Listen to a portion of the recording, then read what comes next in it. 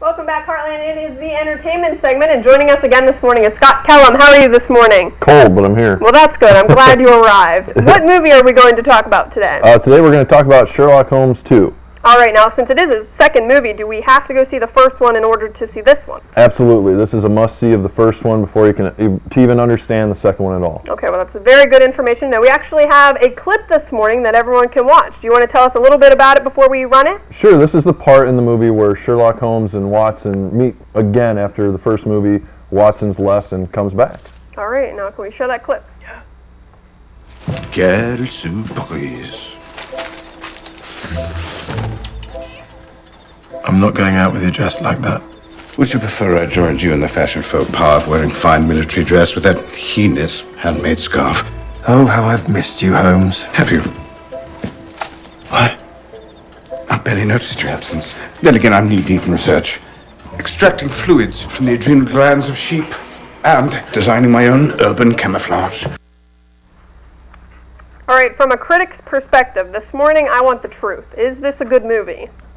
Yes. Yes. It is a really good movie. I Okay. enjoyed it thoroughly, but I also enjoyed the first one as well. If you didn't enjoy the first one, you're not going to enjoy the second one at all. Okay, great. So is this a family you can take your movie to, or does it require kind of a lot of thinking since you have to know the first one in order to see the second one? It's definitely a movie you can take your family to. It's open for everybody. I guess I should have said children, not family. Children, yeah, that Okay. was the part.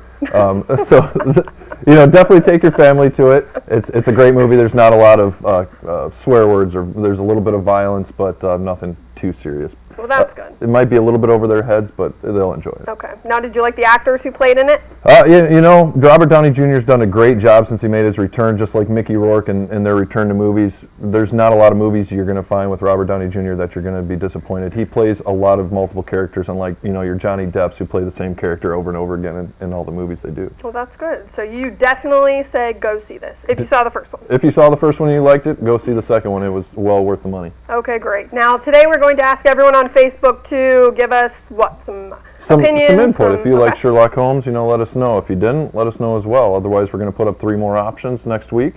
Pick one. Right. And one of them is going to be the girl with the dragon tattoo. Which we're told I want that one to win. It's definitely the one that wants to win. So. Yes, so we'll see. All right, thanks so much for joining us this morning, Scott. Nope, not a problem. All right, we'll be right back.